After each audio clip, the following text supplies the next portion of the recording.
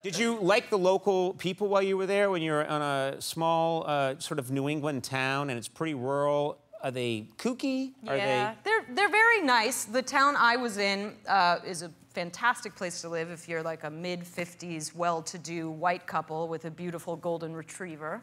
That was the general. It was like Elizabeth Warren cosplay.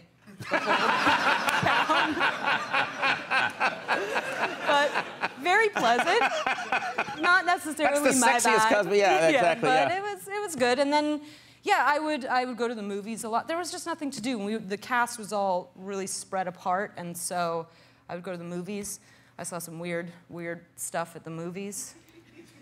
You saw weird things at the movies. Yeah, not weird movies, but weird stuff. Oh, at you saw the like movies. people. Yeah, because when you go to like one of those tiny theaters in a rural area, yeah, characters come out of the woodwork. Oh, I'll say. Yeah. And all of the movie theaters have those reclining seats that go like pretty much flat back, so you're seeing people be weird, like as if they were in their beds at home, which makes it even stranger. You're essentially lying with strangers in a small room watching a movie in a rural area. Enjoying cinema, yes. Yeah. Yes. I saw a woman and her husband, they sat next to me, and this woman had this big bucket of popcorn, and she like spilled out half of it, and then from her big purse, she took this, I don't know if it was Parmesan cheese, but it looked like a Kraft Parmesan cheese, like the big one, and she shook the whole thing into this now half bucket of popcorn. She put like a half pound of grated cheese. All the cheese. She had to empty out half the popcorn to make room for the cheese.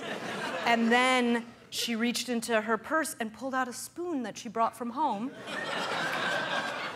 and ate it. Ate the popcorn with a spoon? The whole time, and then would feed her husband off the thing. And he didn't even have to look at her. He like knew, this was their routine. He would just like open his mouth and she would, yeah.